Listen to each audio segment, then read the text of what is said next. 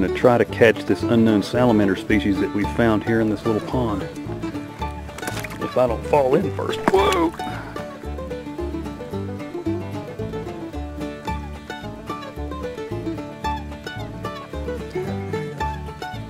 Several of them out. Yeah.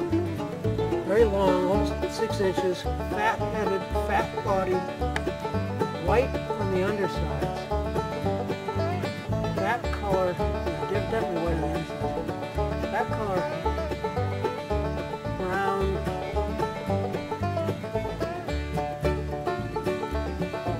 There's one. Is that one right there?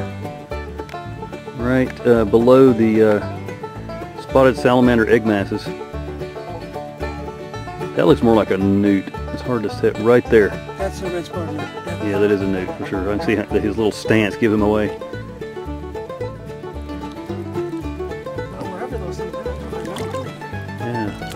And there's the spotted salamander egg masses and looks like wood frog.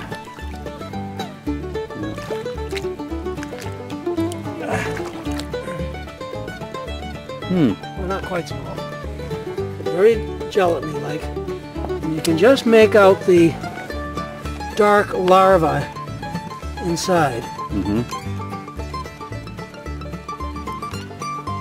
And they generally attach them to sticks like this, but not always. And it feels like a handful of jelly. It sure does, and you can really see the little dark dots in there where those little baby spotted salamanders are forming. And the incubation period is very cool. About 4 weeks. And then the larval stage is 3 to 4 months. Put them back over, yeah. So maybe August to September, these guys will turn into adults and head out into the woods. All right. 2 wood frogs. Caught in the act. I don't see an egg mass yet. It's still inside of the female. Look how big she is. Yeah, just that. He probably just grabbed her.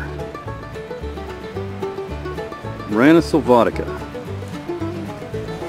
Sounds like a chicken. Yeah, they do.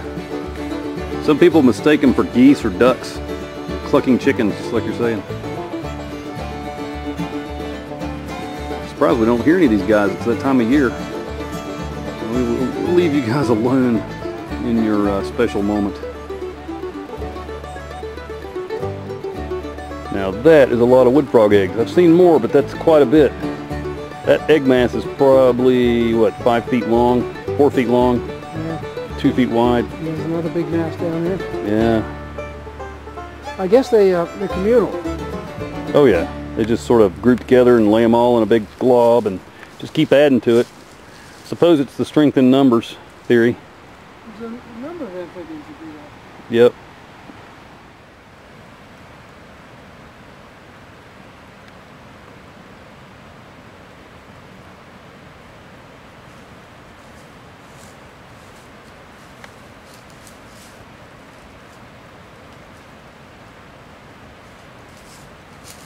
Those will all be tadpoles within a few weeks. A few days, really. Beautiful.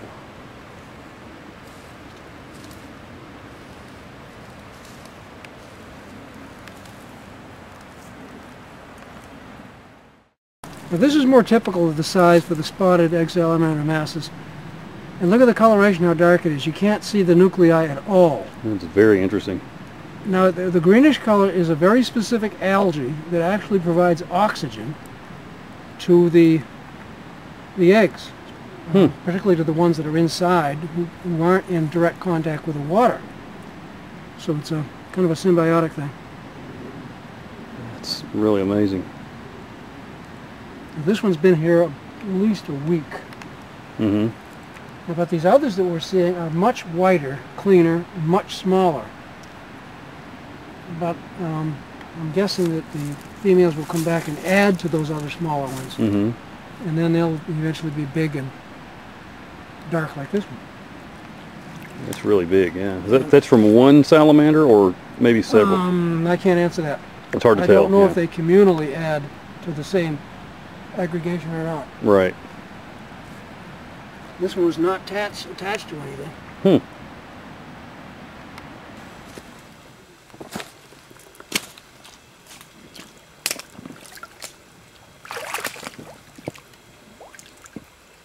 Hey guys, well, I'm down here in this pond back here in the woods that I was telling you about earlier, and we're looking for this unusual unknown salamander that we saw in here a little while ago, and I think I found one, so I'm going to dip him up.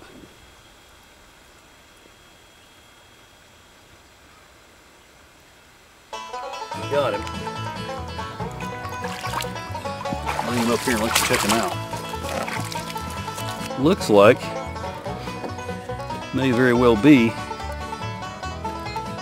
a mole salamander. A little leaf there. Oops, careful there, little guy. This is a mole salamander.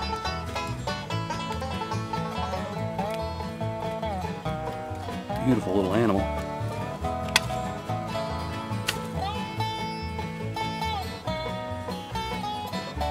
How pretty his tail is. He's got little, almost like glitter-like flecks on his tail. Wow. What's his overall length, Steve? About 6 inches? 5, 6 inches maybe, yeah. Get a look at his belly here. He's been described as a salamander on steroids because of a really chunky, beefy body. Yeah, he is really chunky. He's like a little miniature hellbender in a way.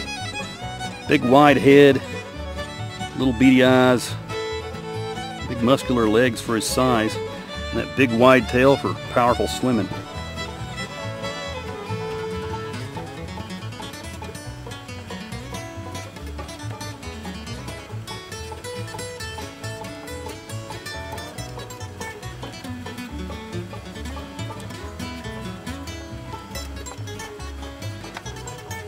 Yeah, close up of his face, that's a good one. Really special little guys here. They're really important to a healthy ecosystem because they eat all manner of little critters, little insects, little insect larvae. These guys would probably make quick work of mosquito larvae for sure. Anything that wiggles that they can get their mouth on, they'll gobble them up. Now I'm going to take him back down to the water and let him go.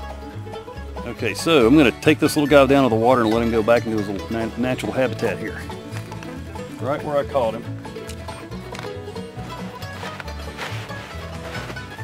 Down we go.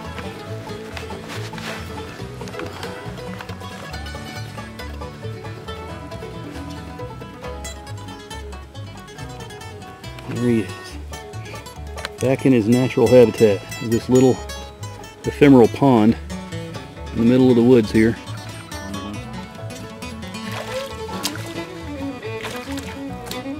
Now he's heading your way now.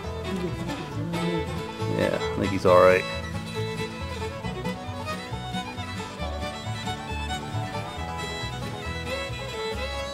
Now, he's not an overwintering larva. Mm-hmm. He's definitely an adult.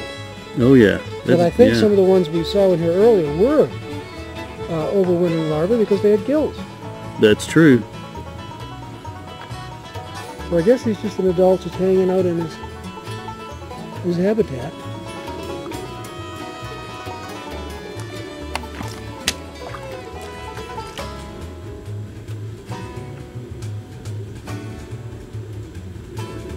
That is a really good looking little salamander. Well, we're going to leave him alone and see if we can find some more.